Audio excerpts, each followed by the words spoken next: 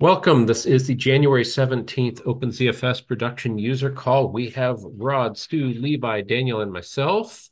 And Daniel, you have been making great progress on Zelta. Let her rip. Hello, all.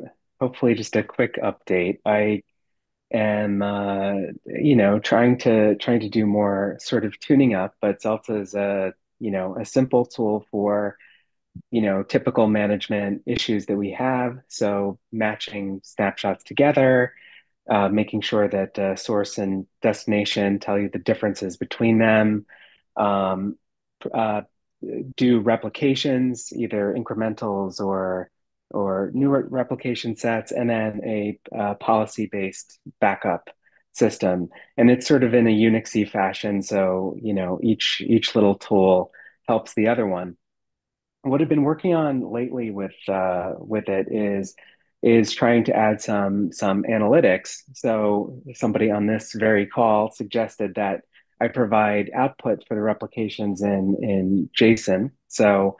Uh, so I've started to hoover that into Grafana to show you sort of how simple it can be to get some great analytics for your fleet. Um, so I've obfuscated some data here in Grafana, and I'll just do a quick demo of that. Awesome. Um, yeah, so I have two of my backup servers in different dashboards on Grafana, and this just takes the JSON that exports from the Zelta backup script that I made, which is a really simple configuration file. I'll go in reverse and I'll show you the pretty colors first, and then show you how ridiculously simple I tried to make it to get to this point. Um, but here I've got, of course, replication sizes and then total backup time, and then I break each listing time down. So what this helped me do already is figure out some weird places where my backups were running like a little bit too slow. And there are things that it's just impossible to create an Agios alert for every imaginable edge case that you could have. So, I'm totally convinced now that creating visualizations was just a huge benefit for me. Um, and then the policy, so just to show you that this is created. Oh, by the way, I didn't know a thing about Grafana. Like all I did was I asked ChatGPT three questions and I dumped the data into an SQLite database, and it was just so. I mean, it was like nothing to figure out Wow. how to do this. Like just really basic SQL that can be pumped out by a robot, a dumb ChatGPT robot, uh, pretty easily. Um, so yeah, anyway, this is very, I found this to be very helpful for, just, getting a good bird's eye view of what's going on. So I'm sort of my organization this year is going to go into the hundreds of you know data sets managed. I mean, thousands of volumes, hundreds of different data sets for different clients. So I just can't do it all manually anymore. So to run Zelta, it's the word Zelta, and then this is the configuration file. So the only thing you need is a name of a host and the source and the target. And then there's lots of ways to sort of simplify this. So, like if you're cool with just the final label being the backup name, you specify that. And then there's all sorts of different ways to assist with naming. For example, there you can add the host's name to your target volume and so on. So this is the policy manager. There's also two other bits of two other little utilities that this is based on. One that does comparisons between two data sets. and you just add your user at host if it's a ZFS. And another one that does replications based on the lists generated here. So I'm trying to take a very Unixy approach and then just sort of very slowly, incrementally add different features. The next thing I'm going to add is some caching, I think, and allow it to have a bit of a memory so that it can deal with resumes and other cases like that. But you know, in a nutshell, um, let's see. In a nutshell, it's just a wrapper for the ZFS commands we run constantly. So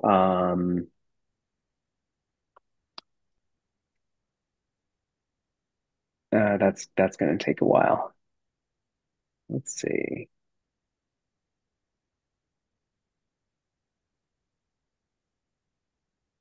Okay, this one will be quick. Okay, so if I do -n for dry run, then this is all it's doing. So the idea is these are commands that we have to run a million times a day. So we need to get unique information about something, sort it by the fastest method possible, show the snapshots, and then compare the two data sets. This is something that I do all day long, is trim the top line out of something and run it. So it's I'm trying to sort of just create this scaffolding for things that we just have to do constantly all day, every day when we're managing our ZFS sets. And then what the output that we get is here's what the latest snapshot is, and here's what the new one is. So you see they're different. And then it's the same command with sync instead of match, and it'll update it. That's it. My permissions aren't quite right, but here we go. Sent one stream, and now we do a match again, and it's done. So these are just, the simplest possible, um, the things that we do every day, and it helps you craft simple commands. And then the policy manager does that in order and spits out lots and lots of delicious noise.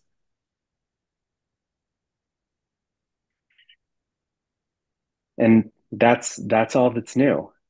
Oh, oh, don't bury any leads here. I'll put in the docs. I did a control T yesterday and magic happened. So it sounds like you've added control T support, have you not?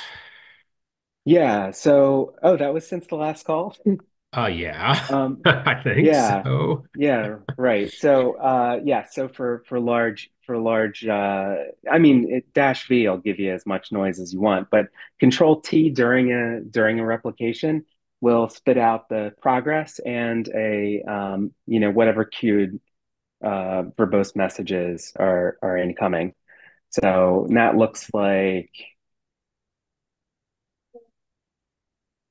I dropped some in the chat from my own oh, use of that's, it. I was like, oh, that worked. yeah, yeah. There Okay. you go. So there's a Control T. There's another one. You can see its progress. So one trick is for this type of wrapper, at least with auth, and I wanted this to be a utility that works 100% in the base for most Unixes. Um, so it's pure awk. So that does limit my ability to add a wrapper and deal with signals and stuff like that. Um, so you only get I couldn't get it hooked into a progress bar. So Yeah. DPV does ship with FreeBSD, so it would be possible to do that, but that might be outside of my abilities because part of the policy management does need to be able to see um, all of the error messages, then all of the output from the requisite tools, because it's going to take action based on it, like the retry option. If it sees an error, it's going to retry that replication. So so I couldn't figure out a way to add the progress manager while keeping all that intact, while keeping it pretty simple. So But the Control T, I think, is a pretty good workaround. Like, let's see if you're alive. Press Control T, and it tells you how much it plans to send and how much it's sent so far. So I think that's a pretty good workaround to provide a little, are you alive there? Um, and Yeah, without doing a full-blown PV or DPV kind of thing, which would be super nice to have. It's just, let's pick which nice things we want for each Absolutely. tool.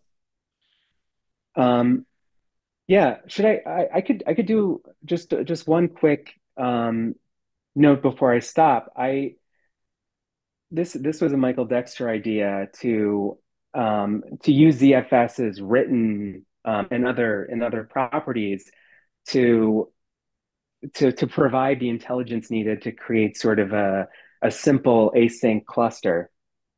Um, so I have a little jail-based work in progress where you have a really simple Zelta config, and you just put this on two servers and then run them from time to time. And what happens is this is going to sound weird, but what happens is whichever machine it'll snapshot based on the written flag with this dumb little shell script here. So what you can do with that is wherever if you have two servers syncing back and forth between each other and you only snapshot when it's written, with a little bit of scaffolding, wherever you start an instance, wherever you start a VM or jail, that guy is going to be the primary and sync to the secondary and back and forth. Now, for scaffolding, that I mean that's super cool, I think. I think if we had, you know, uh, some tools that with the basic bare bone, no compiled anything in Unix base that could do that, that would be I think that would be handy for a lot of people. No third party requirements, and so on. That would be pretty nice to have. But yeah, just start the VMware instance wherever it is. So you turn it off. You run you make sure the sync is up to date. Let's say you set as read only on the machine that you don't want. So literally one or two commands plus a replication, and all you have to do is boot the instance on the other machine, and it'll uh, and that will be the primary between a pair. Um, so here's a little work in progress. So I created four jails, inst one, two, three, and four on this VM. Oops, and and then just sync them to this second VM. And then I'm not going to do the whole demo now, but this little guy, imagine this program, some program like this, and this is all the script. I mean, this is just this sucker right here. Hmm. Um, Runs on a third machine, a tiebreaker, let's say, and that's the machine that decides where the machine is booted at any time. We have a basic async works as well as it needs to for 80% of cluster situations without a cluster, just using ZFS and a couple of properties that it has. So anyway, so that's cool. I'm going to put this sucker in production for some low risk machine, so I can find out what the bugs are. I think I probably want to do a read only flag for the standby machine because it takes exactly 0 seconds to turn that flag off. So why not? To guarantee it's always syncing one way based on the written flag. And I'll probably have to do some pruning and some tweaks to the backup and stuff like that, but zero effort, and we got a async cluster, kind of, not really. Well, you can call it that. And I will simply emphasize, especially based on what I've been confirming, and I hope I shared the right screen. Do you see the Do you see a pretty picture? Now we do. No, you do. Okay, so let's see. First off, I've been using, well, one, this, two, it just occurred to me that if you've shut down a VM or jail and the written prop and it, yeah, and snapshot it, and the written property is zero because you snapshotted it and you've replicated it, you by definition know you're good short of the guest OS taking a dump on its own file system, but that's par for the course. And hopefully it did a sync at shutdown, etc. Like back in the 80s, sync, sync, sync. So I realize if you've got like 3 hosts and 30 VMs, you could, well, consolidate all on one or darn near round robin boot them up as long as the housekeeping is done that they can each boot on each host with, MAC addresses handled and networking set up. But uh, Levi's on the call. We looked at clustering quite a bit, and the more I read about it, the less confident I felt that with every step. And if you really want to upset a Gluster user, ask them how you like reintegrate a node. They'll just sort of run screaming in some cases. I'm like, guys, you're not helping me here. I'm not feeling it. So that There's said, no cluster users. apparently they're out there. Hey, I was a Gluster user. It was horrible. I was too, and I learned from my mistakes.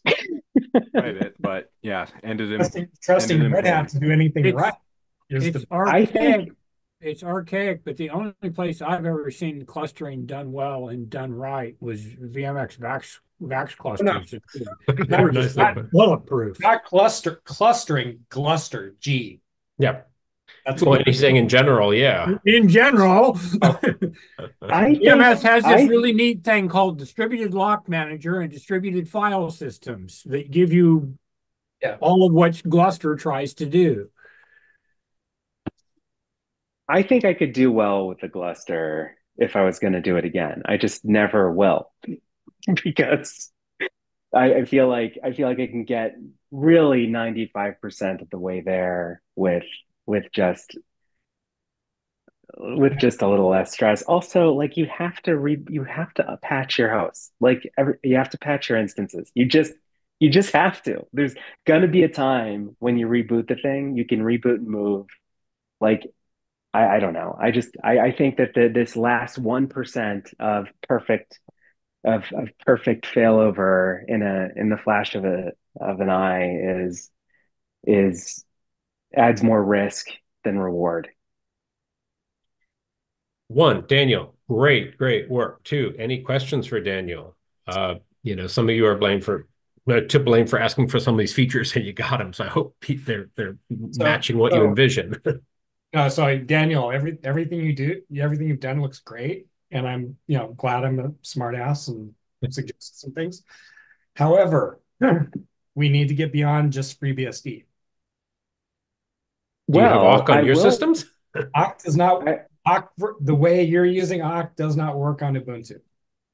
Really, that's Really? interesting because it does work on because you can remote control multiple machines from a Mac with this guy. But that's interesting. I wonder what.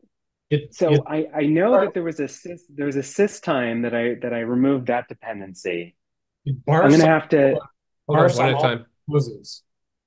What's that? What's breaking? Barfs every time on the pre-processing, it barfs on all the closes. On the closes. So every time you're closing a function, it's breaking. And I'm remiss. I played with it last week and I had started building the patch report or the bug report on GitHub and I never finished it. Um, but yeah, it's every time you comment out the closes and some other errors show up. So All right, I'm gonna check that because I do have backup hosts that are well, I mean, obviously that's not a problem because it's just using ZFS commands. Okay, so running from run, so it doesn't okay. So yeah, I have running on an Ubuntu 2204, I get to a 2204, both of them barf on either side. I can run the normal ZFS commands between them. Just mhm. I wanted to validate and make sure that everything was working. Um, infrastructurally before I said, "Hey, it's your code." But yeah, it's a something in the awk versions between FreeBSD and how Ubuntu is processing it.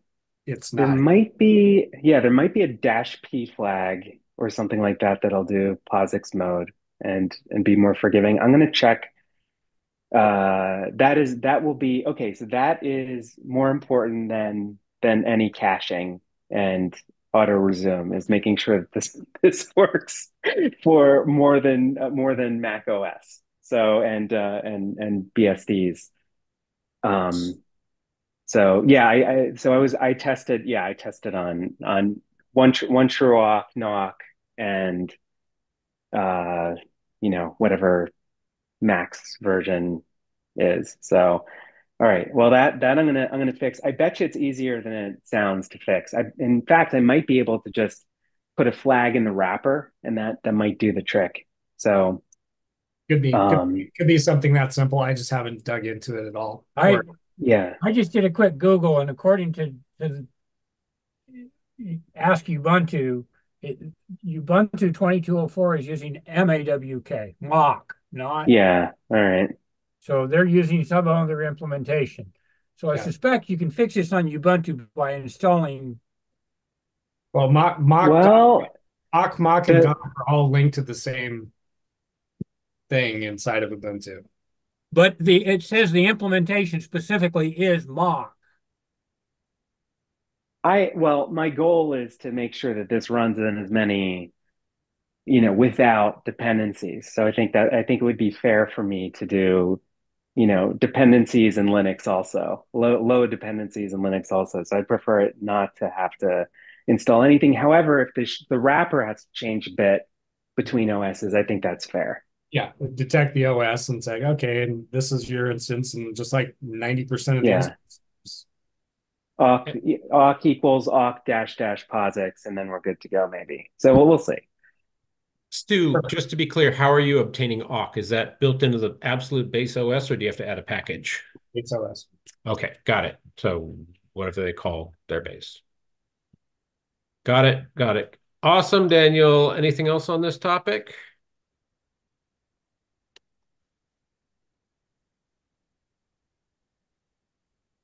Okay, welcome, Greg and Jesse. Do you have any topics to address?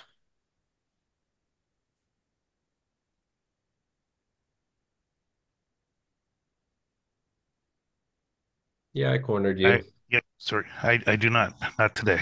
Thanks. And Greg, you were up against some walls last round. Did you? Oh, you had the art The streaming issue. Yeah. dumping. Yeah. Have you made any progress on that? Very little. Unfortunately, this week and part of last week and most of the weekend, we had multiple HVAC failures in our server room. I'm up here in Toronto, and the weather they got a lot colder over the weekend, and You apparently, too, huh? yeah, yeah, that introduced some issues. So we had two units fail because the one failed and the other was struggling to keep the room cool. It was doing it, but I guess it was working too hard. And Oh boy. yeah, and so on Saturday we got the one fixed, and then Sunday night the other one failed. So Oh boy. yeah. So Well, hug anyways, ups to you. yeah. So I have not done too much to it, but what I have done, Yes. I went to the client, which is Windows. It indeed was using an incorrect MTU. It was set to 1500 instead of 9000, so I adjusted that, but that didn't do anything, and it kind of makes sense because, like I said, the other file server was able to keep up with that setting. And I opened a ticket with the vendor to see if they're aware of any issues with different vendor file systems. And then I installed a couple of disk performance tools that tell you which codec types the particular machine you're testing on will be able to do uncompressed in various formats. Such as AJA and Blackmagic, or do you have All something that, else? yeah, exactly, all that Okay, stuff. cool. So we're doing Ultra HD with with 10-bit. Yeah, and interestingly, the ZFS server was more performant than our proprietary file server by Cumulo, and that was a bit surprising. But the editor said to me, "Yeah, I've seen that before. It really doesn't make a difference when you're streaming frames to be And viewed." and part of it too with those test kits, they hit cache, they will not go to disk unless you force them. Right. Yeah. And I was using different sizes and whatnot to try and get around that and unmounting the client and mounting it again. But yes, you're correct. So by adding an extra 4 terabytes of cache, I knew right from the time I did, I was just putting a band-aid on it. And they do say that it works better now, but they can still show me examples of it stuttering. So the interesting thing was movie files, MOV files. If they took the uncompressed frames and they changed them into movie files, which isn't unusual for them to do for whatever reason. I guess they also ship those off to clients or whatever to review. Um, on the system before, those two would stutter, just not the big EXRs that we're trying to stream. Now the movie files play fine, so I don't. I made the atypical mistake of changing more than one thing at once, so I'm not sure what fixed it because I changed the MTU and I added the cache, the extra L2R cache to it. So now movie files play fine, but the EXRs, while they perform better, there's still stalls there sometimes when it's streaming them back. Interesting. Yeah, it is. This was resolved, right? Yes, it is. Yeah, Teradici. Or not Teradici, Da Vinci, sorry. Has anyone cleverly belted out FIO film workload simulation syntax? I mean, FIO is designed to model workloads, but then you go look for a modeled workload and there are like 3 out there, which maybe everyone just keeps them close to their chest. I don't know. Mine are more for proofing out the disks, not testing the workflow. Okay. You do it before the system ship. Yeah. If there's any rust, it will unrust. Do you attempt to model the workload, or you just exercise the disks and call I it good? exercise based upon the size of the system. Okay, So cool. if it's 64 processor system with 60 drives, it gets a different model than a 12 by 12. Got it. Yeah. So All that being said, I can share that real easy. That'd be for what it's worth. I mean, I would love to see a repo out there of just workloads like Rodney, ftp.cdrom.com. I would love to see a sort of retro recreation of its workload back in 90 something with FIO, just because that's kind of what it's supposed to do, just academically. Yeah, that would be good. Yeah, so tomorrow I plan to start looking at this again. The unfortunate thing is we have 2 screening rooms where we they're like mini theaters type of thing. Yeah. And both of them are usually booked right up until around 7 o'clock at night or whatever. So I have to stay like super late to get in there and play around. Understood. Yeah, and I usually feel like it's beer o'clock at around 7 o'clock. So it's I don't want to be at work. Yeah, I hear you. If I can spell. Okay, great. Thank you for that update. And here's just an open request. Please share FIO workload simulations. I keep forgetting about that, and I've got my own. I'll try to dig some up and share. Anyway, anything else before Rodney tells us about some nifty dual booting news? Rod, is now a good time? As good as it gets. There you go. Okay, you have the floor. The rain is no longer freezing, so. Oh, perfect. Yeah. Anyway, I think it was in this call that I had talked about some dual booting stuff that I was doing with Proxmox and FreeBSD. And that was using x86 and FreeBSD 13.2 and Proxmox 7.4 something. Because it's simply the choices there were because they had compatible pools. I've moved on to Proxmox 813, FreeBSD 14, which have compatible pools, but more on that in a minute, and moved from x86 to ARM. Wow. So I'm increasing the complexity as I move forward. But the only upside is the ARM system I have, which is an Orange Pi 5 Plus. If anybody's looking for a nice little Raspberry Pi-like thing to play with, these things are really nice little boxes. They're 8-core, 4 big, 4 little Rock 3588 with a M.2 E key and an M.2 M key slot on them. So you can put in whosever Wi-Fi you want and whosever you can put an NVMe SSD in it. So it's not like your typical single board Raspberry Pi type thing. This thing is a lot more flexible. I've got it running FreeBSD 14, Orange Pi's own version of Debian, Proxmox. What else have I booted on it? OpenWrt. Generally it works for everything. Do you generally use stock images or do you have to build your own? So far, this has all been done with stock images. Awesome. The exception being the FreeBSD 14, somebody else built it. This was an image I went and found and downloaded. He's already figured the pieces out. The other thing is there's an ED2K EFI BIOS for this thing. So I have UEFI flash to the SPI NOR chip. So I have EFI, which greatly increases some abilities because then you can use systemd boot with ZFS pools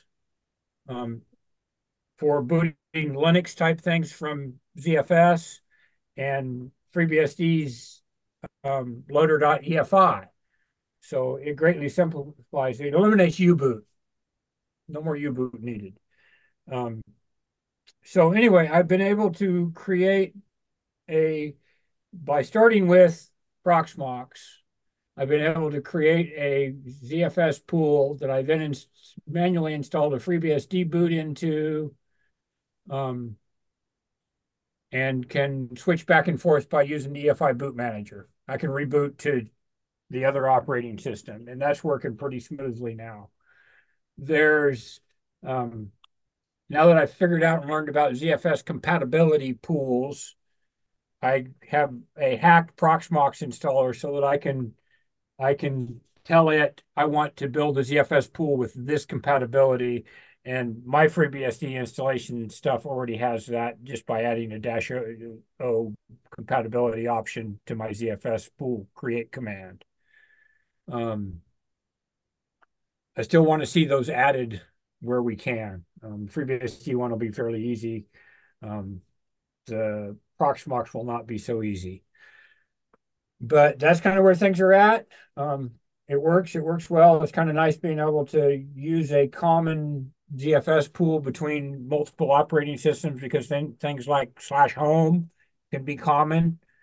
I've actually started looking at extracting out parts of the base OSs into a separate data set so that things like etc configuration files that are common between different boot pools don't have to be replicated in each boot pool.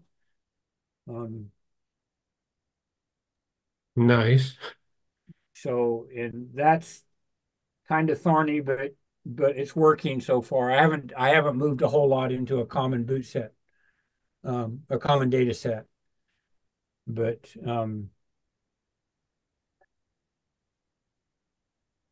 that's kind of where things are at right now. It's still very much work in progress. There's some thorny knife edges because FreeBSD is really nice because we have had for a long time this whole boot environment concept. So we got BE control and that kind of stuff. The Linux world I don't even think they understand what boot environments are. I have on several occasions left myself non-bootable on the Linux side by what I thought were really stupid little trivial things. Like you can't, even though on the command line you're explicitly giving it the name of the pool to boot from, but if your ZFS, what's the name of the boot pool property? Boot Boot FS. FS. If your boot FS in the pool that you told the kernel to boot from doesn't match what you told it, Linux just barfs. I mean, you don't even get a kernel screen image or anything. It's just like, bleh. It's like it's either blowing up in the end of system deloader and never getting transferred to the kernel or somewhere else. So they seem to be very dependent upon things they probably should not be dependent upon matching. I mean, as far as I know, when you use a boot environment from FreeBSD, it doesn't touch the boot FS property of the pool. I need to verify that when you change active, when you do a BE control activate foo, if we rewrite the boot FS parameter of the pool, I don't think we do. Or maybe or is that what that does? I think to activate is to specifically update the pool's boot FS. But things like a mismatch, you should have lots of abilities to temporarily do something, mount something, boot to it, whatever. So, yeah, I'm still, there's an unfortunate side effect of being on this ARM in this early release ED2K thing, in that basically at the end of the EFI thing, it says transferring control to the kernel, and then you get nothing on the Linux side of things. It depends on what kernel you are on. The Proxmox thing is just silent. Their kernel doesn't output any messages at all, and then suddenly the login prompt pops up. Oh, okay. Yeah, I'm like, where did all my demessage stuff go? That's a feature they added in the 6 kernel, and it's annoying as hell. Is that what it is? Yes, the 5 kernel still has it. Thank you. Kernel is. Okay, because my Proxmox has both a 5 and a 6 kernel. Yeah. And I could have swore I was seeing those messages and then went away. Is what it was I switched to being the default being the 6 kernel. Okay. Is there a flag to toggle that? Yeah. Okay. System deboot has a config file that you can say what the default kernel is. Okay. But what about the messages? I mean, don't hide my messages. Yeah, I need to figure out how to turn that back on in 6. Yeah. And then the other thing is that Stu, do you know? I haven't gone that deep yet. Okay.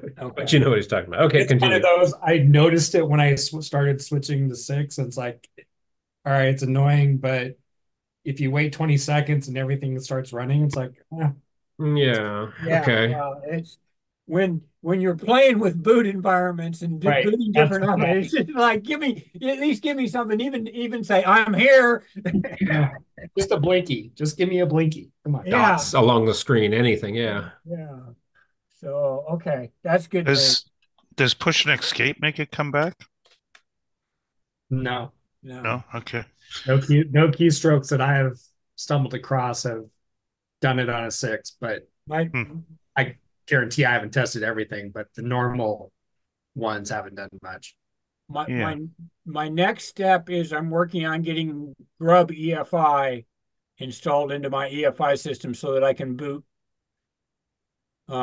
This board I bought the eMMC on it. I've got it installed to the eMMC, but the problem is that was done with a U-boot setup, and so I don't have an easy way to boot to it right now, and I want to get that working. And the way to do that is to there's a version of Grub 2 that runs in EFI, and that can see the file system. At least I've gotten that far. So now I need to write enough Grub 2 foo to get it to boot. And then ultimately I want to move that operating system, which is Orange Pi's um, Debian. They've got a custom built Debian. And one of the reasons I want to get that working is that's got the best board support for all the devices and stuff. It's the only thing I've got an Intel AX210 working on, which is a 802.11ax Ethernet controller. Of all the operating systems I'm running, that's the only one that works it correctly. Proxmox probes it and sees it, but barfs with firmware crashes. Lots of fun stuff. Anyway, That is awesome. And when the time comes, what form do you think your wisdom will come in? Will you be open to sharing this, be it through a white paper, through a blog, through a I'll conference probably write talk? something up and stick it somewhere about here was my experience with it. Okay. Some of it will come out as fixes to things. Hey, awesome. Awesome. You know, things like getting the BSD installer to be able to do compatibility pools. I don't know if my hack is too ugly that I did to the Proxmox installer to submit a pull request for it, Hmm. but I might open an issue with them and let them hack it in correctly. They need to do some support work on it. They've got things like their boot pool name. It appears to me to be hard coded PVE-1. Yeah. Oh, yeah. And so, I Yeah. mean, that gets us back into the end, and they also have our pool Yeah. hard coded all over the place. Those are Yep. not, and those things need to be changed so that they're not hard coded. Actually, that was a question I had for is it Daniel?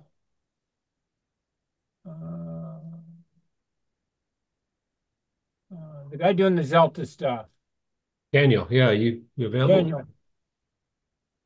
He's And here. okay, the one of the things that I ran into it a long time ago, the default BSD installer was called everything zroot, and stuff. And so I ended up with a bunch of machines with pools named zroot, which meant when I couldn't use the pool name to send the data sets to another pool using the pool name is the identifier. There's a -D option or something like that that you can use on zpool receive to basically move the data sets into a subdirectory. Does your tool deal with the fact that I may be sending many pools with the same names to the backup mechanism that are actually different machines? Yeah, it's got a couple ways to do that. You can specify, or there's an option in the policy manager called host prefix that'll just slap the host name of the source. It'll Excellent. prefix it. That's exactly what I Yeah. wanted. Good. So it's already there.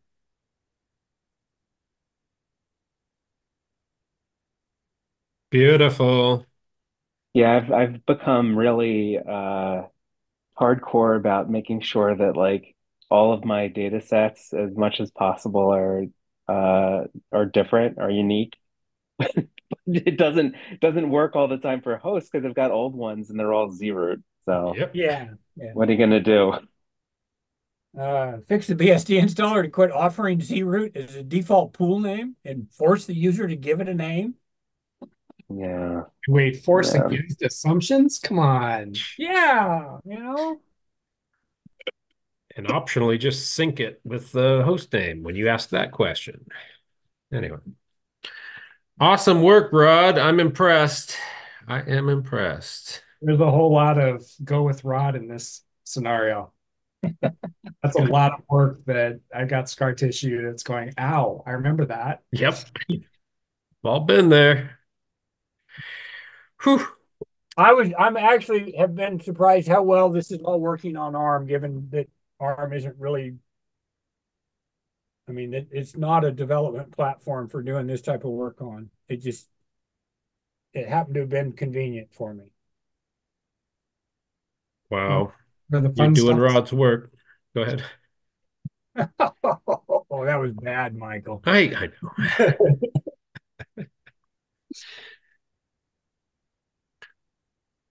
Okay, question also for Daniel from Levi. Any way to rate limit with Zelta just to not saturate a link, I presume?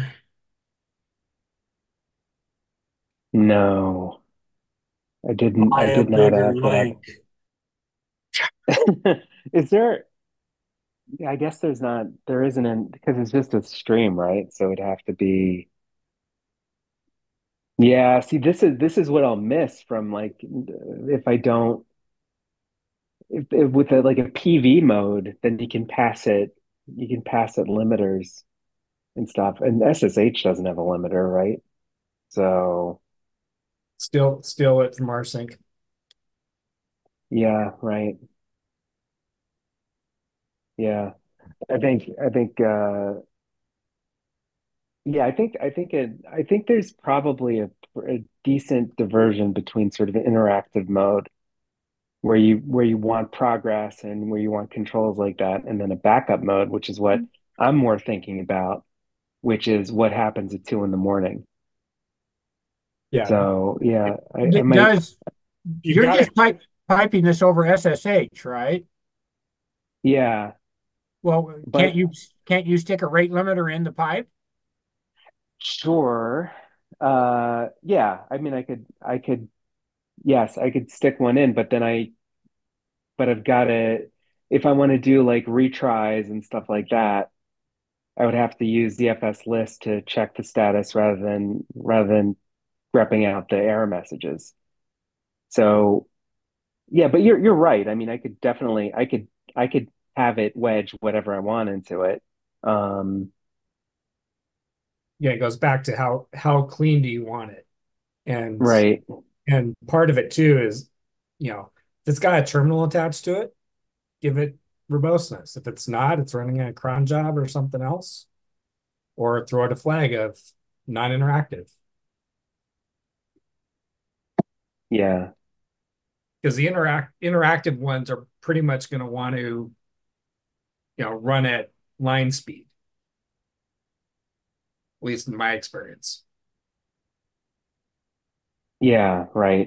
I think adding just adding hooks for all of this stuff for every part of it, probably makes sense. Something in between, and then a hook for after stuff like that.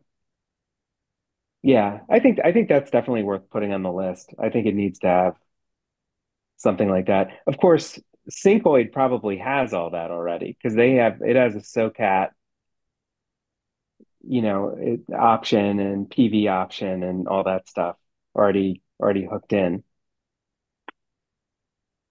So yeah, so something more feature complete than, you know, like what yeah, I mean I don't want to recreate um Syncoid, if that's already out there and good and does all that stuff.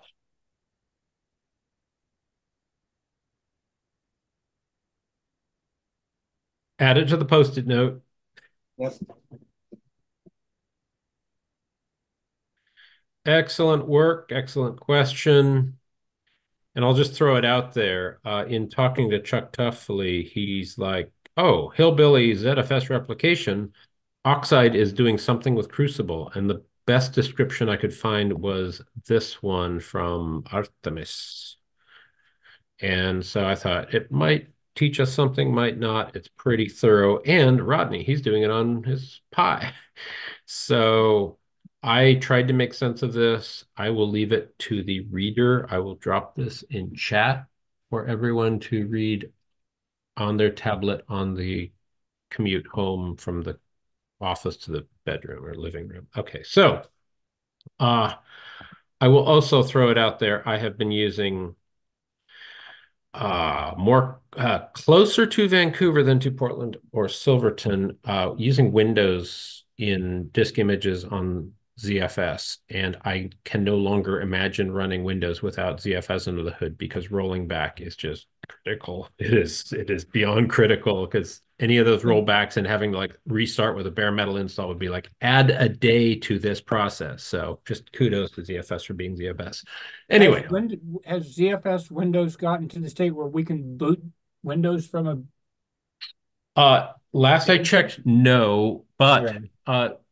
surprisingly, I think it was React and ButterFS show what has to happen. So that was where Jorgen left off, and I will ask him that because that's indeed interesting. There is a PE environment driver load time thing that I think you can load file systems. Okay. And that would be where you would hook ZFS in so that you could boot it. That's where the installer also can do that. Sure. But What you say it's part of the PE environment. Do you know the exact PE, flag or huh? what that's in ZFS or in Windows? Windows. PE is Okay. the pre-execution environment of Windows.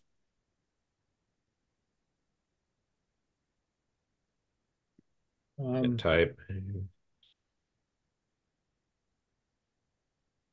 I can't type today. Okay, so hooks for file systems. I'll fix that. I see it. That said, if it's an obvious set of hooks for what, Veritas, or I guess they choose between different levels of, say, REFS, I hope they can boot to, and NTFS, and hypothetically FAT32. I don't know. So good to know. Awesome. Good point. This has been stunning. We are at an hour. Does anyone have anything else, or shall we just revel in this great news, stay warm, watch for the ice to melt, and meet in a week? I second that motion. Okay. The ice part of the adjournment? Yes. Or both? Okay. All the above. Great. Okay. Well, thank you, everyone. I'm happy to hang around a few minutes, but awesome, awesome, awesome. Keep up the good work, everyone, especially, wow, Daniel and Rodney. That's just stunning. Okay. Have a good one. Guys, have a good week. Take care. Thanks, guys. Bye.